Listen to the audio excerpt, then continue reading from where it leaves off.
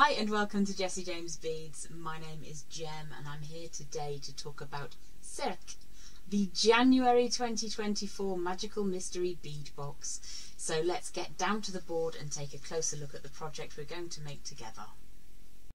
The Magical Mystery Bead Box for January 2024 entitled Cirque from Jessie James Beads. Let's take a look at what we get in that box.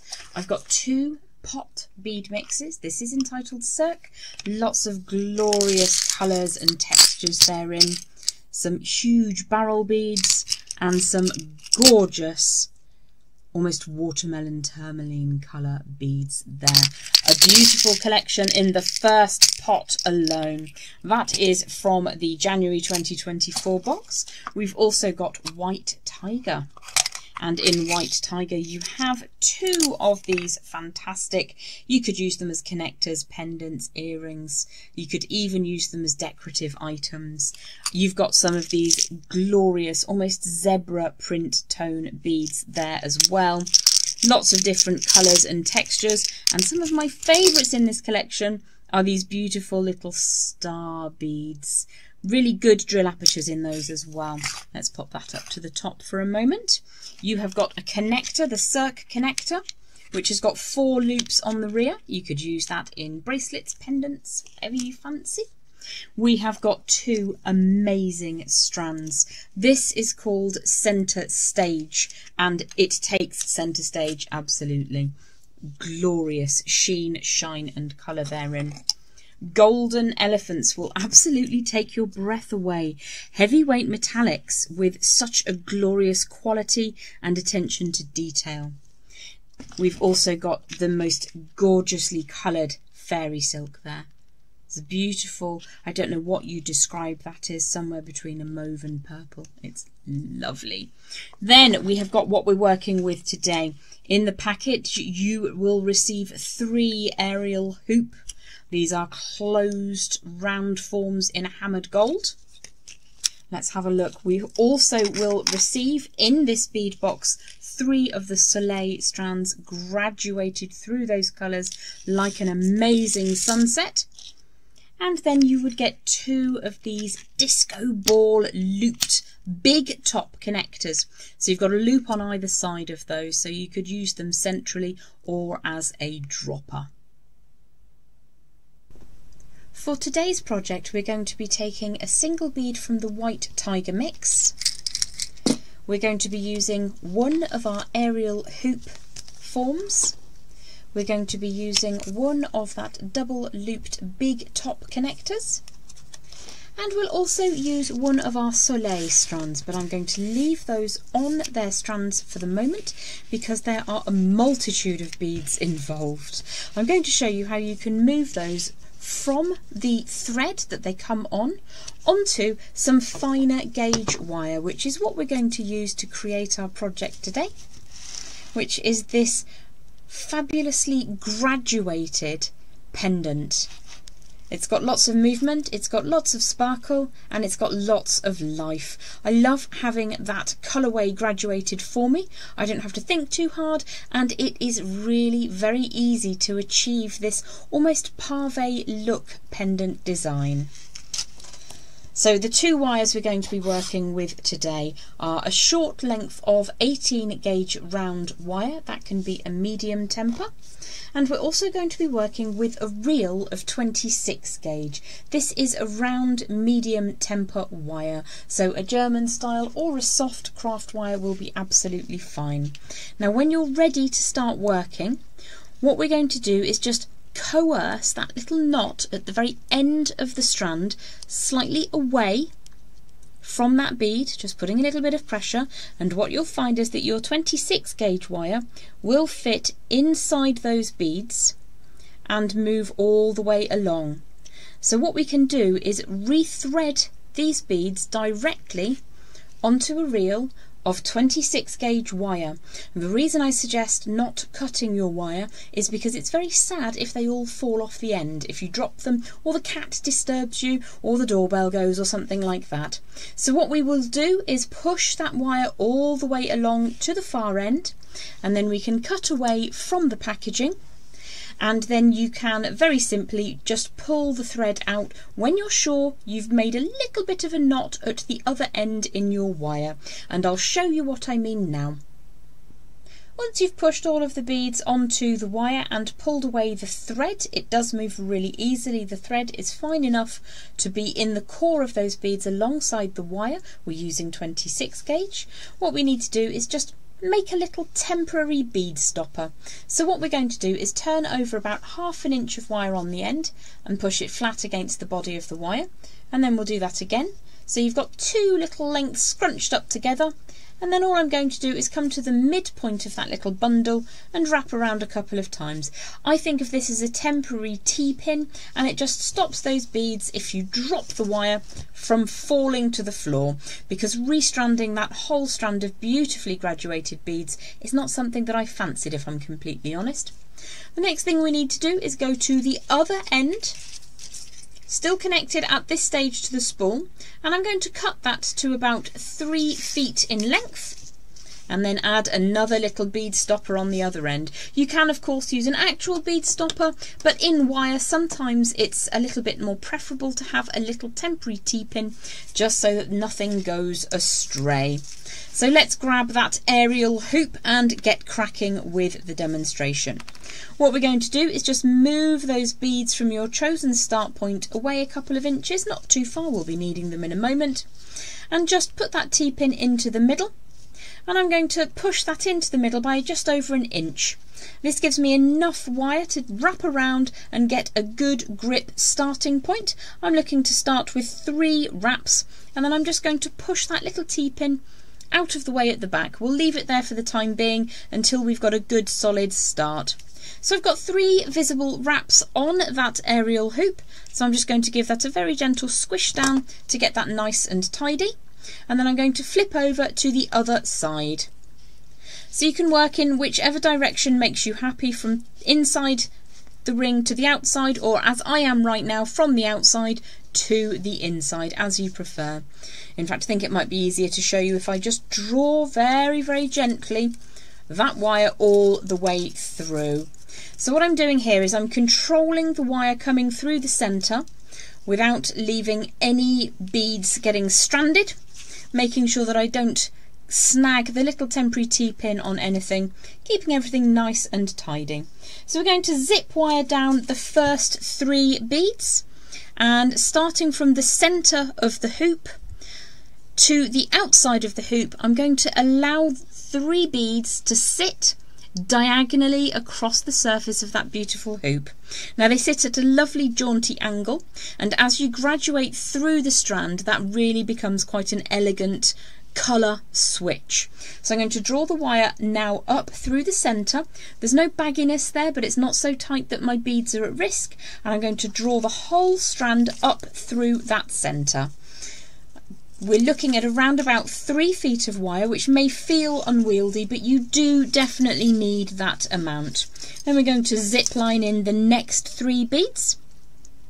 Now, if you want to absolutely ram these beads on and try and get more beads onto the hoop, you may need more than 3 feet of wire, 36 inches, just over, let me think what that is in centimetres, probably about 93 centimetres. So you might need to add a little more wire to this design if you want these beads to be clustered side by side. However, what I would say is that there's a lot of wire to work with, and you might find it easier to leave a little bit of a gap. You'll still get that colour graduation. So I folded the wire around the outside, and again I'm going to draw the remainder of the wire up through the middle, minding that I don't pull or catch that wire uncomfortably. Give that a little bit of a pull to get it to sit, and then we're going to zip line the next 3 beads in. So 1, 2, 3 over the surface of that aerial hoop at a nice jaunty diagonal angle. Support that last bead of your trilogy while you make the bend around the outside, and it sounds like it's going to be difficult, it looks like it's going to be difficult, but I promise you once you get into your rhythm, it really isn't. Things to be aware of are your wire snagging or getting upset by a cat, for instance. and making sure that you have little T-bend on the end so that you don't accidentally drop those beads off. They have been beautifully colour graded throughout, and it would be a shame to have to sit and do that yourself. So you can see already we're moving through a colour graduation on that aerial hoop, pushing those 3 beads down over the surface. If you find it easier, you could go for 2 beads. You may need to up the amount of wire you use if you're going to cluster those passes of wire closer together. So support that last bead, just pull the wire around the outside, and then push the next stage up through the middle. I'm trying not to handle the wire too much, as handling finer wire pre-warms it, makes it nice and soft initially, but makes it more delicate and prone to fracture later on. So I'm going to sit those beads diagonally again over the surface of that design, and then I'm going to show you one more time, just drawing that wire around the outside and then pulling that up the centre. So I'll continue for a moment and just fill the remainder of this beautiful aerial hoop with those graduated colour beads.